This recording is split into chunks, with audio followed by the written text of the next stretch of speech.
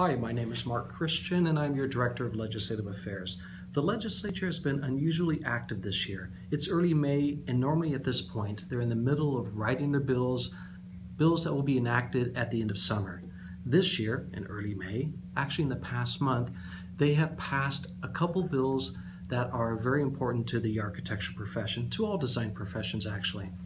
It all centers around one bill, SB 1. You've probably read about this bill in the newspaper, seen it on the news, maybe on Facebook.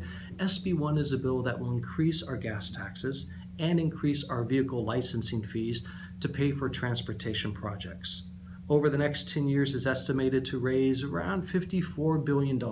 Now, some of this will probably be used to hire architects for transportation stations or what have you, but that is not the bill that will really impact architects the most. Because of SB 1's passing, three other things have happened. One is the passage of SB 496, which reforms the duty to defend obligation. It will probably stop all discussion for this year and next year of a sales tax, of extending the sales tax to architectural services. And three, unfortunately, it has stopped our bill, the AIACC sponsored bill, that would protect architects when construction deviates from the approved set of plans on duty to defend. We'll go into this in more detail in future communications, but SB 496, the bill that reforms the duty to defend obligation that architects and engineers and landscape architects, all design professions face, was directly tied to SB 1. The author of SB 496 agreed to vote for SB 1, the gas tax bill, in return for a few things. One, some transportation funding to his district, and two, the enactment of SB 496 that will change the duty to defend obligation.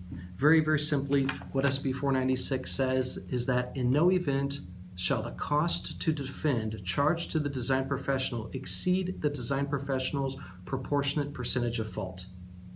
This is very, very significant because right now the duty to defend obligation is unlimited and it is not tied to the design professional's fault. Indeed, an architect and engineer can be found not at fault but still have to pay defense costs for their clients. SB 496 will put a stop to that.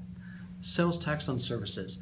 The legislature for the past 3 years has considered expanding the sales tax to a whole variety of services, including architectural services. With the enactment of SB 1, a major tax increase, it's my opinion that the legislature will not consider any additional tax increases, any significant tax increases, either this year or next year. Sales tax on services can still be an issue that we'll have to deal with, but I believe it will not happen until 2019 at the earliest.